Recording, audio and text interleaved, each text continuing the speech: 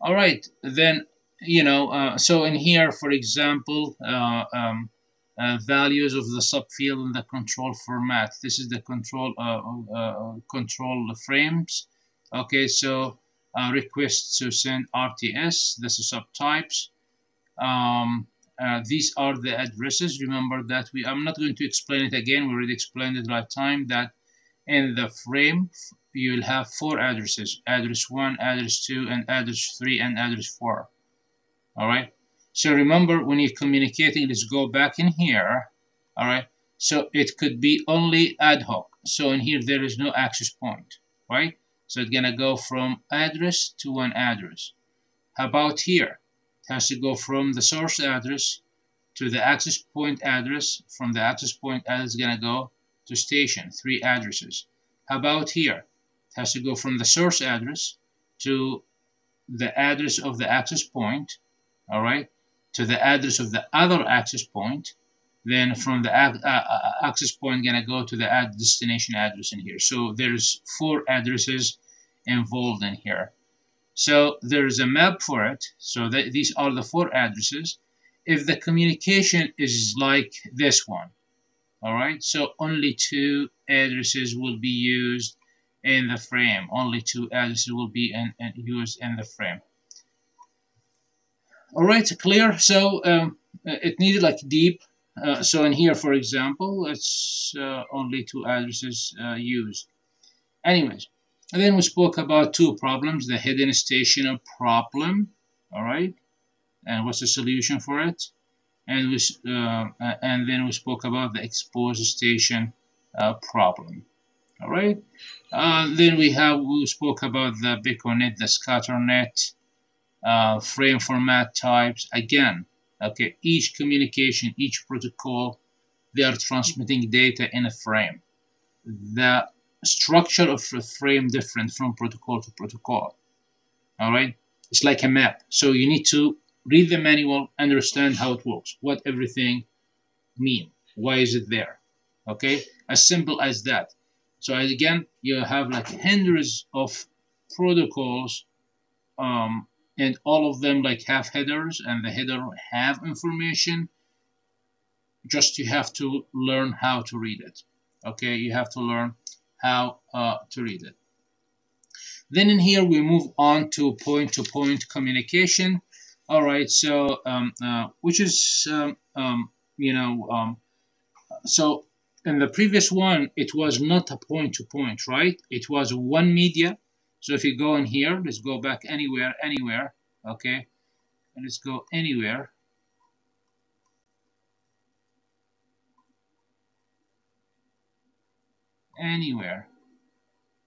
Come on, and here, let's go here. So this is not a point-to-point communication.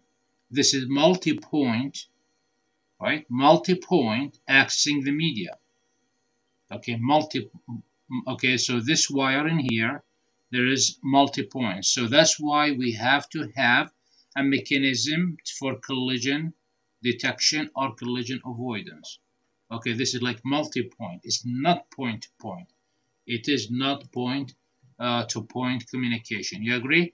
So now we're gonna come in here. Okay, how about the wireless? The wireless, is it point-to-point communication? Nope. All right, because it's like the air. You could have multiple communications at the same time. Multiple communications at the same time.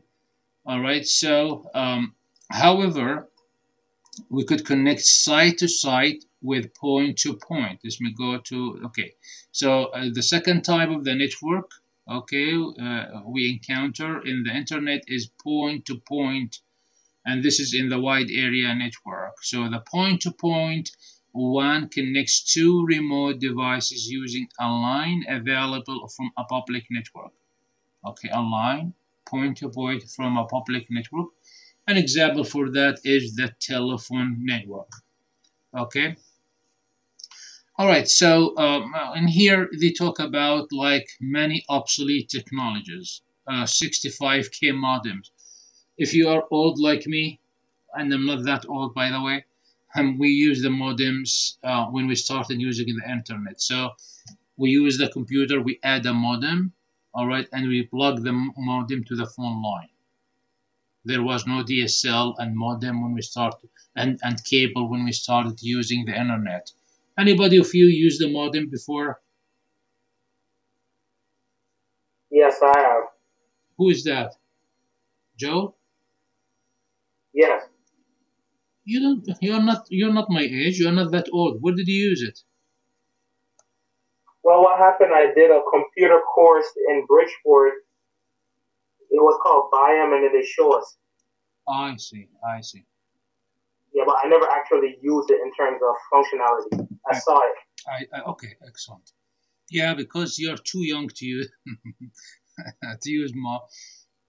You know, in early 1990s, that's what we used like the modem. Okay, and it was like a device you connect to your computer, PCI, or PCMCI in your laptop, and you plug it to the phone jack. So the communication will go over the phone line. Then after that, until now, all of us have at home either DSL technology, where it combines the voice, phone voice, and the internet, or cable modem. Okay, it combines the three actually: the voice, the internet, and the video, the cable. All right. Then the T lines, SONET is for trunking, and the PPP. We'll take a look at them. This is obsolete. Nobody use. This is until now we use. Most of us, I think, we use cable modem right now, and the rest special cases. All right, so let's take a look at all technology in here.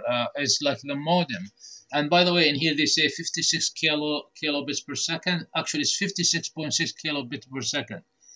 When I started, was 16.6 kilobits per second. Then the next modem I bought, it was 32.2 kilobits per second, and then 56.6 kilobits per second.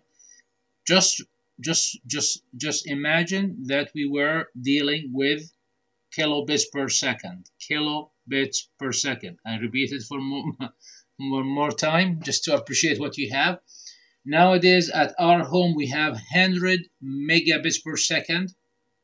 All right, 100 megabits per second, which is like 1,000 times faster than this. Okay, 1,000 times faster than this, and still find everything slow. All right. So if you do like at your computer speed test, I think some of us will come like to 200 or something. So in here, Gigabit. megabits per second, not giga. Oh, giga. I mean, Yes. so okay. So run speed of test.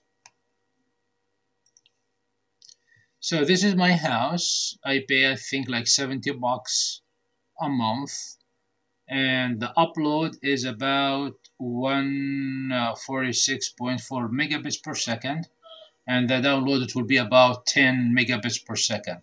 We'll talk about it in a sec. Actually, wow, see how slow it is? It's like 4 megabits per second. That's the upload, all right, and that's the download, all right. So and compare it to what we had before. So basically, the way the technology was working, in short, just to know about what was going on. So this is your computer, laptop. You will have a modem, okay? And the modem is actually two devices in one device, modulator and demodulator, combined in one device. So what is the function of modulator? To convert the digital data you have in your computer, as you see it in here is a digital, it will be converted to analog data. Why? Because the phone lines, they're analog, not digital. And the data in your computer is digital. So the modem will modulate the data to convert the digital data into an analog data. This way it will be able to run on the phone line. and we used to use PCM, pulse code modulation. Okay, again, this is algorithm. We don't have to know it for this class. Okay, pulse code modulation, which will okay, which is a sampling technique. Sampling, if you don't know what sampling is, a mechanism to convert digital signal into analog signal. And of course, it tries to take care of the noise that it could pick up in the transmission. Then the data will be transmitted over the telephone network until it goes to the ISP server. So this is, we call it uploading the data to the internet service provider server. For downloading is the same thing. You have the data will be transmitted and it will be sent over analog signal. But when it comes to your machine, the function of the modem or demodulator to convert the analog signal back to the digital signal. Remember, our computers are zeros and ones. They are digital. Phone's voice is analog. So that was the process. All right. So you use a modem for modulation and demodulation. Most of you don't have to worry about it. We don't use it. We did in the past, and it was a very interesting. Either even so Joel says now is a gigabit. I understand there's gigabit, but not to your house, not to you. So that's for the backbone communication. And you saw the test we ran together. Oh, I have a question. Go ahead. Back when we used dial-up, you'd have to connect to begin with, and it would make like fax machine noises. What was it doing when it was doing that? What does it do when you connect? Yeah, is it? There is a process. Well, there is a process. Signals will be sent for the connection to establish the connection. All right, and so there is. This is the real data signal will be transmitted in the third step. But the first step is to do the connection, and when it does the connection, their signals goes back and forth until it reserves the circuit. It reserves the circuit, one of the circuit. Like the phone systems is a circuit switched, is a switch circuits. When you call, you reserve a circuit, so the circuit will be dedicated circuit, and that's what will happen. Then after that, the communication will go using one circuit, and when you disconnect, the circuit will be released and somebody else will acquire it. All right. Okay, thank you. You're welcome. So in here, then after that, we have the ADSL. Okay, is asymmetric communication technology designed for residential users. It's not used for business. It does not work for business. And the problem that maybe you could figure out, the major problem is ADSL is like it comes from the phone companies, right? So you'll have like a bandwidth allocated for the voice. I see it in here, like when you call with the phone. But there is also bandwidth channels allocated for the upstream. So upstream is when you send the data out, all right? And usually it's low, it's a very slow. And the downstream is very high. And this is a very clever design. Why? Because like at your home, what is mostly you're doing there? It's downloading. When you're browsing the internet, you're downloading. Okay, when you when you listening to a music or watching a video or whatever, so what are you doing? Mostly you are downloading. All right, so instead of like make it equal and waste the bandwidth for the upstream, they made like a small bandwidth. They allocate a small channels for the upstream, and they made most of it for the downstream. All right. This will not work for a business model. The reason for that, in the business model, you providing the data. Let's say that you have a web server. Okay, so let's say that you created a web server at your home. It will be very slow because when somebody tries to download from your web server, you are uploading to the internet, and because you have limited channels for the upload, it will be very slow. So it's not efficient. It's not efficient. All right. So when you take a look in here, the ADSL and you know how it works. So you'll have in here the telephone company office, and this is the customer residence. So so you have the voice to the telephone network, and you have in here the data using the DSL amplifier. Okay, and this is gonna go to the internet. Same thing in here in the customer. You'll have the modem, the ADSL modem. All right, and the ASDL modem will. I mean, your wire will hit the filter. The filter will know where to send the data. If it's like data, it will send it to the DSL modem to your computer. If it's a voice, then your phone will ring at home. All right. So what's happening in here? It's one line carrying both voice, which is analog signal, and data, which is a digital signal. Who takes care of this is the modem. All right. So yep. So that's exactly what happens in the ADSL. Many of us maybe until now they use the ADSL. Myself, I switched to cable, which is almost the same. It's not a big difference. Um, um, um, Same thing. Maybe cable a little bit faster, but it's not like a big difference. There is other technologies in ADSL. Again, in here, when you go back in here, so you have the voice in here, which is channel 0 reserved for voice communication. And these are idle. Why they are idle in here? Channel 1 to 5, they are not used to create a gap between the voice. We don't have to go through the details too much, but I'm trying to explain a few things in here.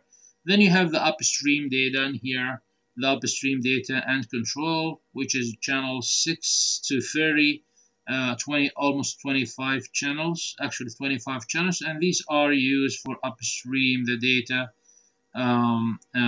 upstream data transfer and control. Okay, okay, each channel of these, or one channel of these, one channel of these are for control, and the 24 channels are for the transfer. Yeah, so there's a lot of, and then you have the downstream channel in here, which is from 31 to 55. And this is like 225 channels. All right. And when you say channels, we're talking about voice channel. Okay, voice channel. Okay, which is 64 kilobits per second. That's the size of the voice channel. So you have 255 channels which are used for downstream, and there is one channel for control. The rest are 224. Okay, are used for data. So we could achieve up to, theoretically, up to about 13.4 megabits per second. All right. Anyways, the data now is much more higher than that. All right, we saw in here what happens exactly, and we have in here the digital subscriber access multiplexer okay, installed, and it worked like a modem, right? Then in here we come, of course, there's other technologies from the ADSL. Maybe they are not mentioned in the slide in here. So you have like SDSL. If you heard about, instead of ADSL, you have SDSL, which is a symmetric digital subscriber. All right, and there is also a higher speed HDSL, high bit rate digital subscriber, and there is also very high subscriber. To be honest with you, in houses, I only have seen the ADSL. Maybe for small businesses, they use the other technologies. Then after that, you have the cable. That's most of us have, and the same idea in here. The same idea. All right, so you have, mostly cable is used for video. So it has the large band in here, video, like when you flip in the channel, CNN to Fox News to whatever channels. Okay, so it's a video band, and there is a smaller band for the data upstream, and then a little bit bigger than the upstream for downstream for download. All right. Myself, I have I forgot the company what I have myself. It's not AT&T. Charter. I have Charter. So I just ran the test for you, and I showed you this was how much. Remind me how it was 150 megabits per second, and this was about 4 megabits per second. All of you, you could test your connection, the speed. All right, and as a side note, these bands are shared. They are shared. All right, they are shared. That means the speed varies. Maybe all of us noticed before that when you go home at 5 o'clock, the internet little bit slow, but at night 12 o'clock or 1 a.m. or 2 p.m. it's very fast. And the reason for that, there is you are sharing the bandwidth with your neighbors. All right. So at 5 p.m. when you go, everybody came from work, and now they'll log into the internet, checking their emails. So it will be a little bit slower because it's a shared medium. But at night, everybody in bed except you doing homework for DCC. So I will keep you awake, and you'll see it much more, faster network. So the way cable modem work, as you see it in here, uh, um, so I mean, nowadays it's used like in outside to your house fiber. So so from the head end, you have the video. It goes to the combiner, all right, and it goes through the fiber, all right, and if there is a data, it will have a different link. It will be combined, so the video will be combined with the data in here to and from the internet, and will be transmitted from the company, okay, distribution. And you at your home in the customer residence, you will have a tap, so the company comes and connect your house to a wire. Usually it's like next to the electric wire, and the data will go to the filter. This filter will be able to split the data to a video gonna go to your TV, and the data gonna go to the cable modem. All right, and then you'll be able to browse it. And that's how it works at your exactly how it works at your home. All right. All right. So then after that, this is a cable modems. Okay. Then after that, of course, there's different flavors. There's different flavors for the HFC. I mean, the cables. There is traditional cable networks, and there is a fiber or HFC. It's like they call it the second generation cable network, and it's a hybrid fiber with coax cable, or HFC network. HFC network. So the network uses a combination of the fiber optic and coax cable. Okay, and the transmission from the cable TV office to a box outside of your a box, um, uh, um, outside your house, and then it goes to your house. The bandwidth is faster than the DSL. Maybe there's a slide for bandwidth. There's no. Okay. Here is the slide. Yeah. So, okay. So there's a video band. We already explained that video bandwidth and transmission. All right. And again, as we said, there is a sharing points. Okay. So both the upstream and here, both the upstream and the downstream bands are shared by subscribers. So you and your neighbors will be sharing it.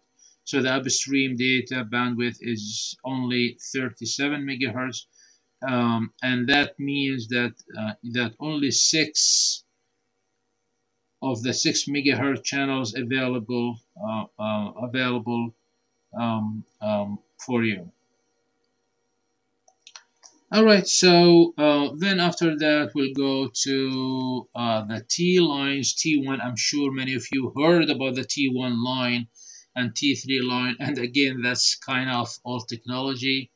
I mean, before, like in 90s, when you hear that I have T1 line, wow. So I remember UB, when I joined UB, we had one T1 line, which is 1.4 but 1.544 megabits per second. Remember?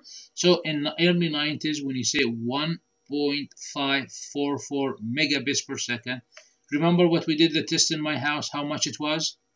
It was like, okay, it was like 150 or 154.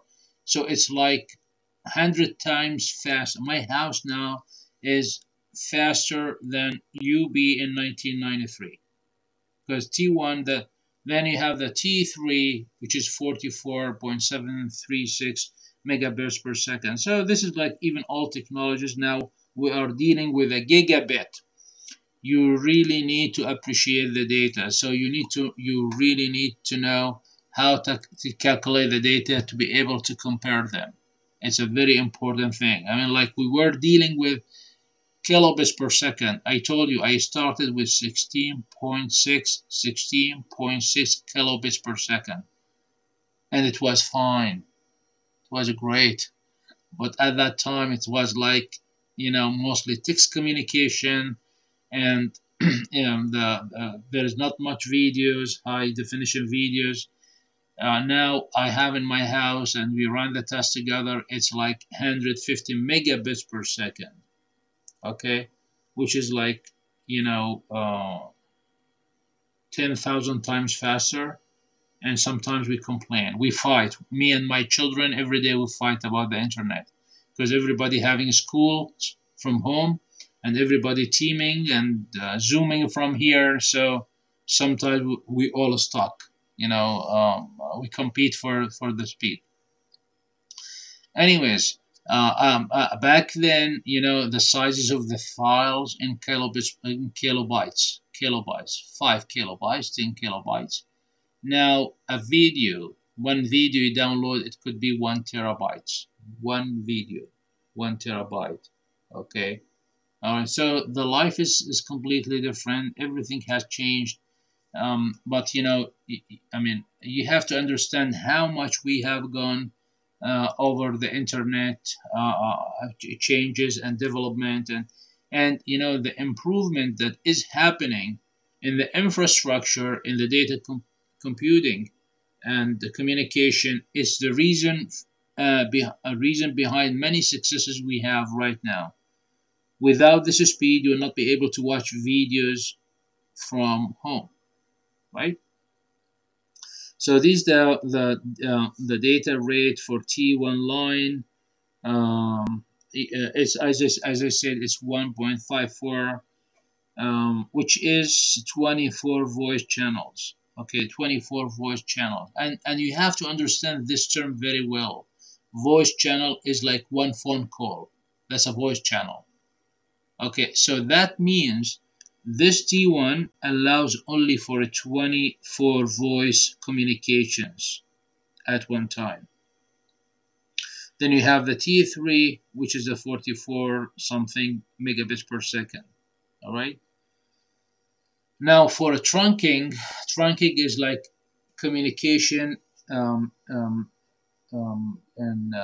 it's not. It's like communication point to point, but between like distant places. Okay, it's not okay like connecting like states or cities or like big companies together. For a trunking, that means combining multiple communications. So for a high bandwidth of fiber optic started to be used, and this is suitable for highest data rate technologies, all right, like for video conferences, etc., etc., and for carrying large number of lower rate technologies, like LAN technologies. All right. So ANSI created a set of standards called synchronous optical network. Okay, synchronous optical network. to handle the use of fiber optic cables. And it defines like high-speed carriers. So these we call them trunking or carriers actually. So first, the SONET first defines a set of electrical signals, which is the STS, the synchronous transport signals, synchronous transport signals. Then it converts the signals into optical signals called optical carrier OC. So you have in here the synchronous carriers will be converted to optical signals.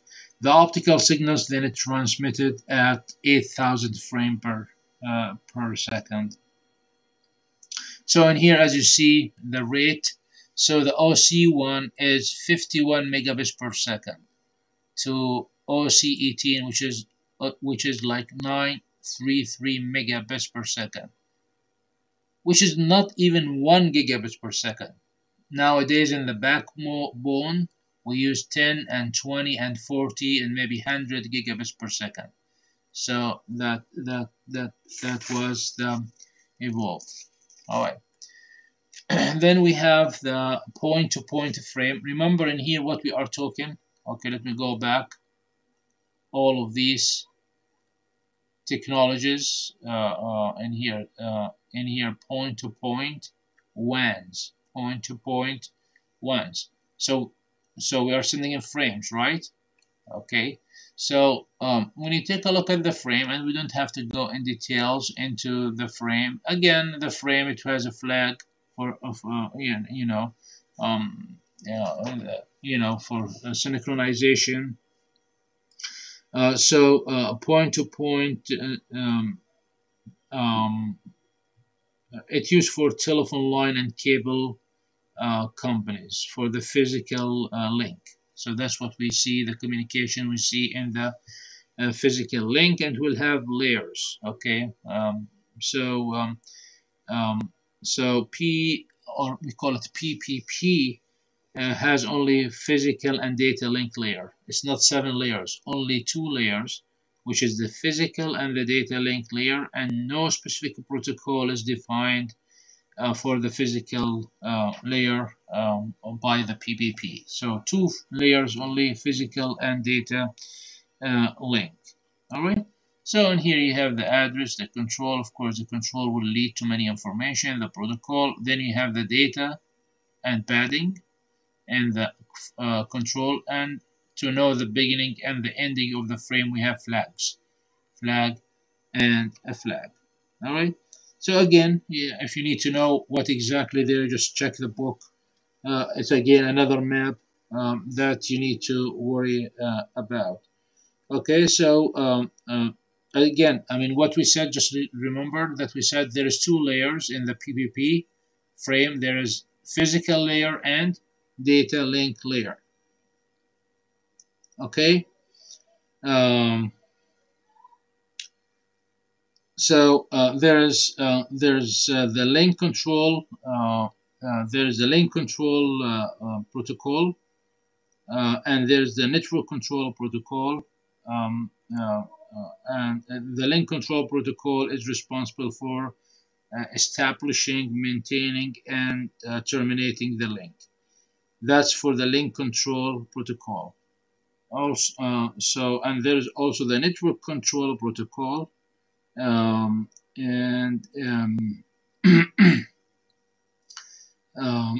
and it's used for to include upper protocols like IP. All right, so you could transfer IP packet on top of the point-to-point protocol or a PPP protocol. Anyways, so just to let you know, I mean, it's good to know what is out there. Then now the modern networks are the switched WANs. Okay, and WAN is wide area network, and that's the backbone for most of the communication. Okay, for most of the communication happening. Okay, so let me just make sure that everybody is there. And where is everybody here? Let me see who is there. So let me pick few names, and for discussion, please don't feel Everybody, there is only one person with a camera here, I think. So let me pick somebody without a camera then. All right. So um, Sagan, are you there, Sagan? Yes, Professor. All right. So tell me, what do you know about WAN? What makes WAN a WAN?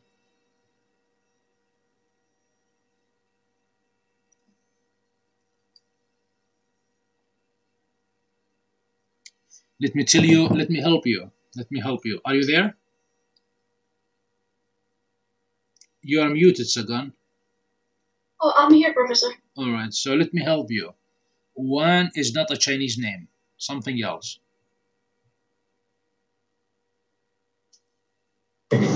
So what makes WAN a WAN?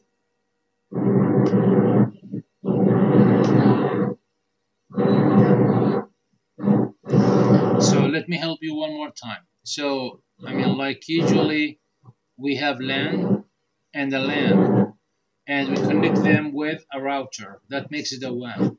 All right. So WAN is the interconnection between different LANs where you have different subnets. We'll talk about it later. Okay. So just remember that for now. WAN is the interconnection between LANs, different subnets. All right. We'll talk about subnets. What are the subnets? Don't worry. We'll come to this. You'll know it very well.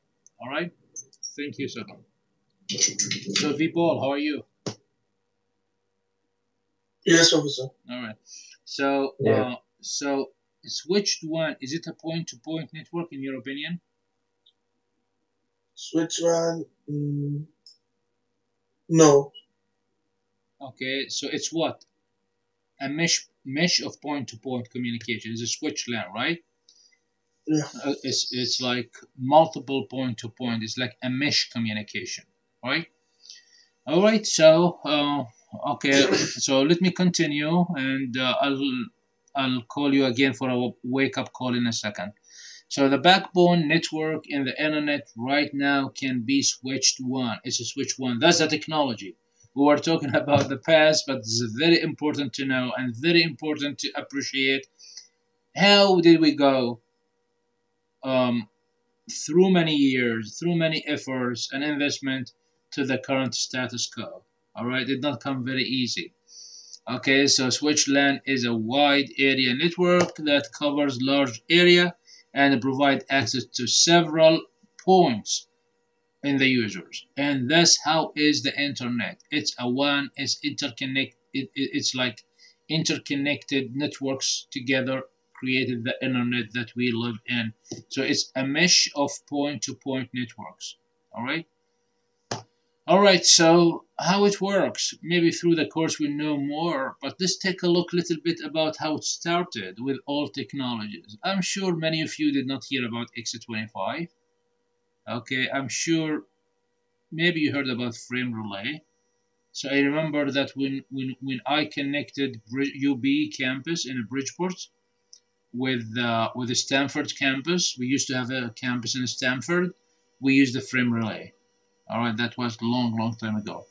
ATM, ATM, it was like a hot topic in early 1990s. I used to teach it in details. Now it's gone. Nobody uses it, right? Do you know what does ATM stand for?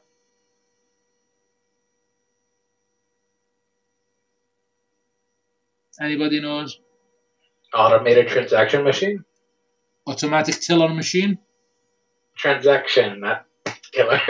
Okay. No, Or not teller really. machine. Not really.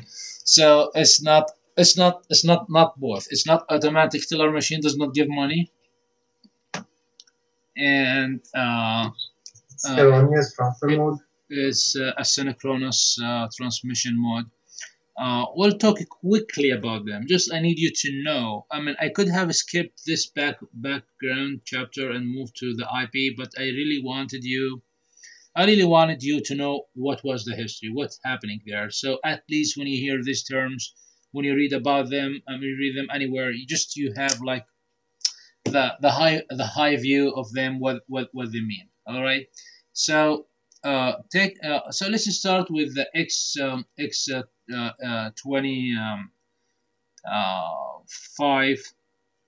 All right, so just before we go that, just we have to understand that switched WAN technology is a connection-oriented technology.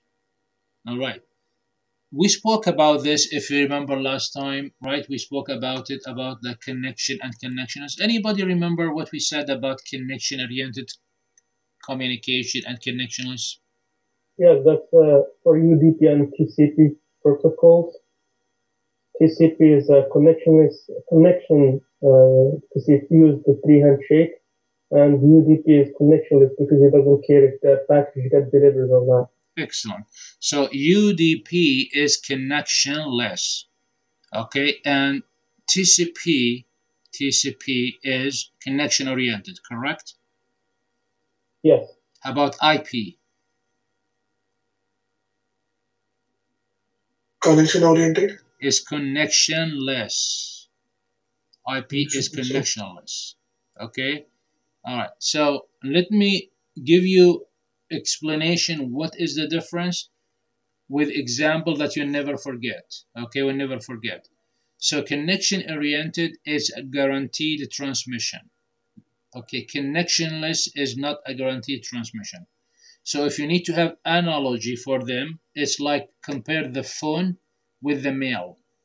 Okay, phone is a connection oriented. So for example, all right, if I want to tell you that there is no class next week, if I use the phone, I have to establish a connection with you. What I will do, I'll dial the phone, I'll establish the connection.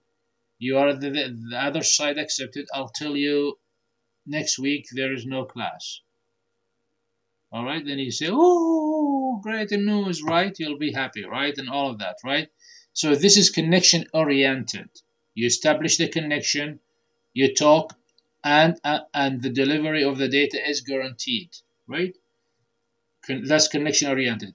The connection is like the mail. I could write to a letter, and I put it in the mail. Hey, there is no class next week. So if you are a person like me, read his mail once a month to pay the bills, what will happen? You'll come to you'll come to the class and you find no class, right? All right. Why? So it's not guaranteed. So so a switched network is the one switch network is connection oriented protocols. Is a connection oriented. So always you have these terms, you really have to understand them very well. Connection oriented and connections. Keep them in your mind. These are very important terms that you have to know. So switch WAN technology is connection oriented technology. All right. So before the sender can send a packet, that's what does it mean. Before the sender can send a packet, a connection must be established between the sender and the receiver. Connection needs to be established. Exactly like the phone when you dial the phone. You don't just hold the phone and you start talking, right? You have to dial. You have to establish a connection first. Okay, and that's what is connection oriented. Okay. After the connection is established, it is assigned an identifier. So this identifier is a label. We call it a label, and it will be used during the transmission all the time. All right. And the connection is formally terminated when the transmission is over. All right. And the connection, the identifying label, what we call it label, um, uh, um, is used instead of source and destination. So all the packets going back and forth will use what? The label. They will use the label. They will not use the source and destination. In the IP address, last time we just saw that how IP address work, right? In the IP address, what did we use for transmitting? Source address and destination address all the time. Why? It's not a connection oriented, it's connectionless. So please remember that very well. It's a very important to know that, and you know that these concepts are very important to know very well. All right. So let's talk a little bit about the X25, which is deprecated technology. Okay. So X25 protocol introduced before I was born, actually in 1970s, and it was the first switched one, and became very popular in Europe and United States at that time. It provides end-to-end service, end-to-end service. All right, all right. So that means it's connection oriented. Okay. It could carry IP packets from one part to another part of the world, and there was always a conflict between the IP and X25. So IP by itself, the IP is a third layer, is a network layer out in top of the X25. All right, so the IP packets had to encapsulate in the X25 network. So do encapsulation. All right.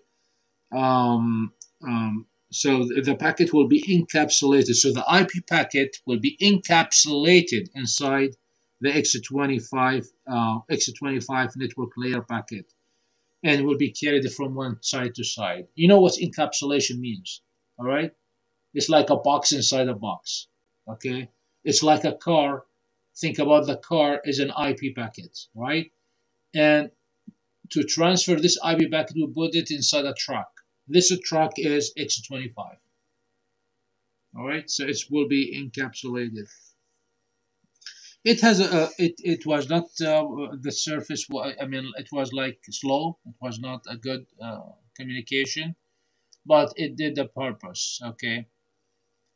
Um. All right. So also at that time, frame relay. All right. And let me give you another two important terms that you need to know. All right. So I already explained to you, and this is very, very important to know. You can't take a network class, don't know that. So the first one we spoke about, okay, is connection oriented and connectionist. So these you have to understand them very well. If you forgot, just remember the phone and the mail and the test. All right. The other one is that we have to remember very well the protocol is either a frame based or a cell based. All right, you know what's a frame, right? Frame is the data at the second layer, right? At the data link layer. So a frame is a variable size. It has a minimum and a maximum size. Okay, a cell is a fixed size. All the packets are fixed size. We call them cell. ATM uses cell of the size of the cell is 52 octets. Octet means bytes. All right. A frame is a variable length. There is a minimum, there is a maximum, but a variable length. So when you hear a frame and when you hear a cell, you should be able to see the difference, or you understand the difference between the frame and the cell. Clear? Is it clear the difference? So let me pick somebody. Arsha Kardani, are you there? I'm here, Professor. Arsha, what's the difference between cell and the frame? And give me example. Between? Between the frame and the cell.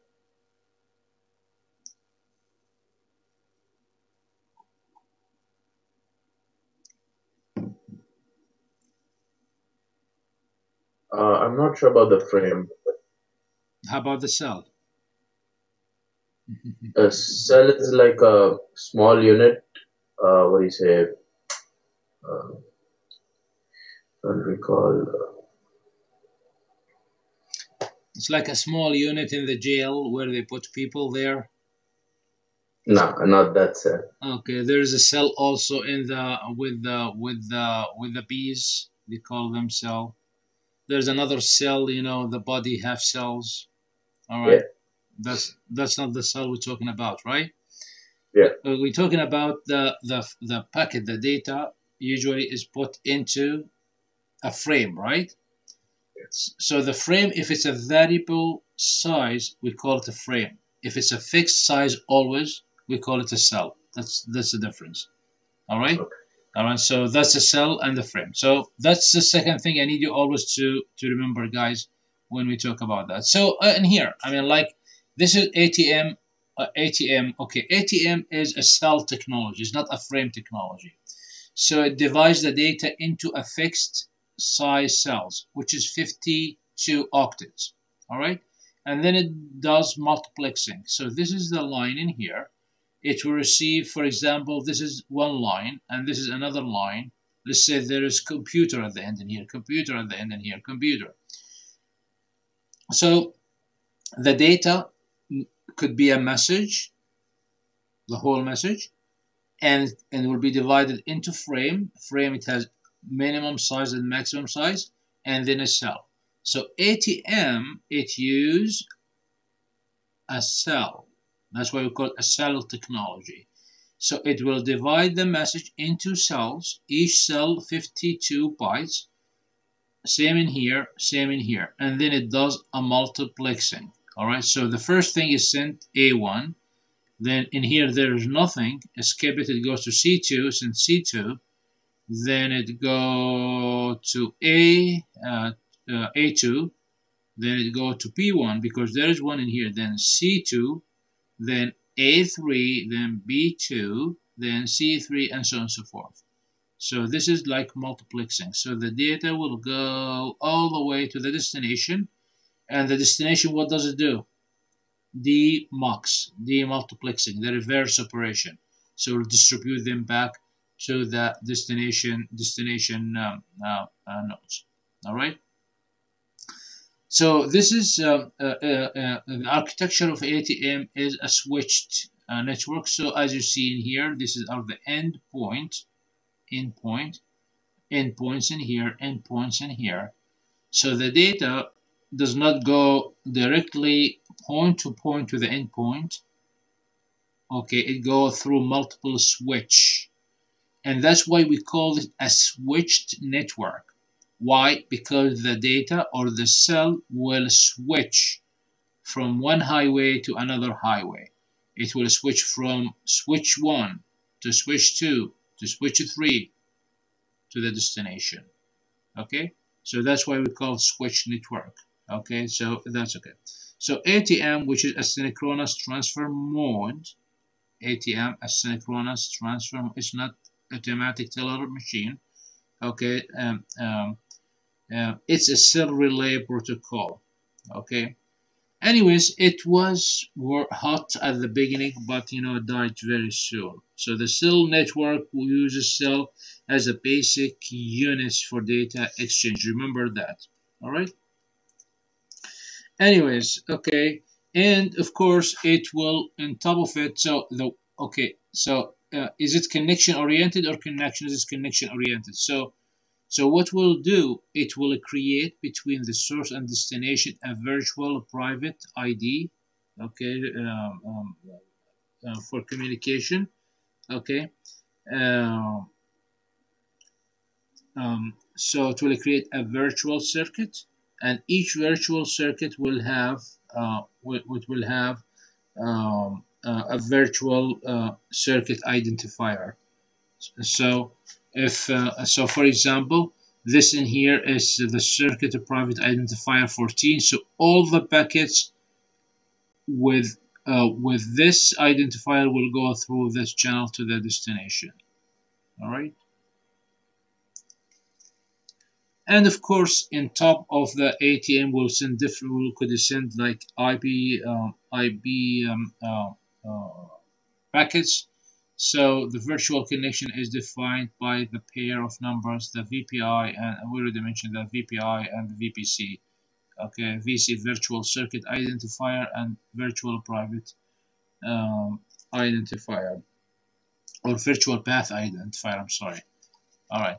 So as you see in here, so you have the physical layer, you have the ATM layer, then you have the adaptation layers. So if you need to send a IP packet on top of ATM, so it will use the adaptation packets to included inside it.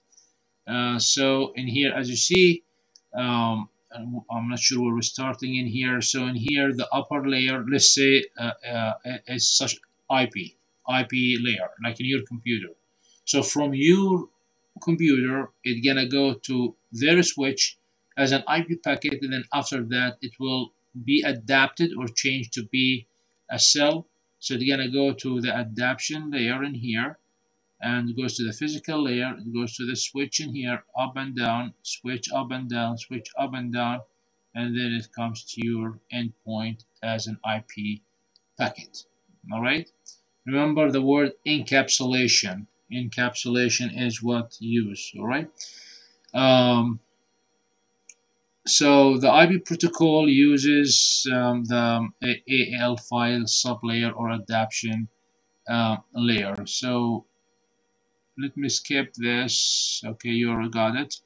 I don't want to break before I finish this chapter, so just give me 5 minutes to finish this chapter quickly. All right, so let's quickly take a look at connecting devices. All right, all of us heard about devices, right? We hear about devices here and there. We heard about the hub, we hear about repeater, we hear about switch, we hear about bridge, we hear about modem, we hear about router, right? We hear about these. So what's the difference between these devices? Very quickly, all right? And that's what we use in the current, um, networks. Okay, okay. So it's a very good to know the distinction between them. All right. So some of them are obsolete. You can't buy them anymore. Like a hub, you can't buy a hub. They are all replaced by switches. All right. All right. Okay. And switches. Switches. There are different type of switches. There's managed and unmanaged switches. And there is layer 2 switches and layer 3 switches, and there is routers. I'm sure you have heard these terms, so I'll try to make them clear to you. What is the difference between these terms? So again, LANs and WANs do not normally operate on isolation. They are connected to one another to the internet. All right, that's what forms the internet, is a connection of LANs and WANs all over, right? All over the world. How they are interconnected? With these devices that we're going to talk about. All right. So repeaters. All right. Repeaters, the word repeater is used for analog. So what is, you know, repeater is like used for before, long time ago, for analog, right? What will happen in the signal when you send a signal?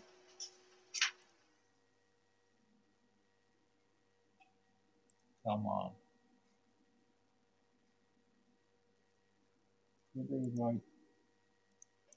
Good. Okay. So what will happen before, like, let's say that you have in here a node A, okay, or node 1, and node 2 in here, okay.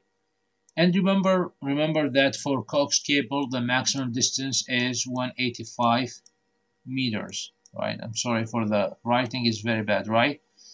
All right. So let's say the destination in here is 300 meters, not 185 meters, right?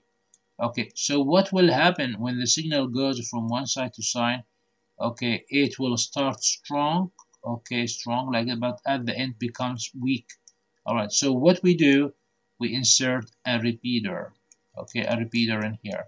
So what is repeater? Repeater is a dumb machine, actually. What does it do? What does it do? It will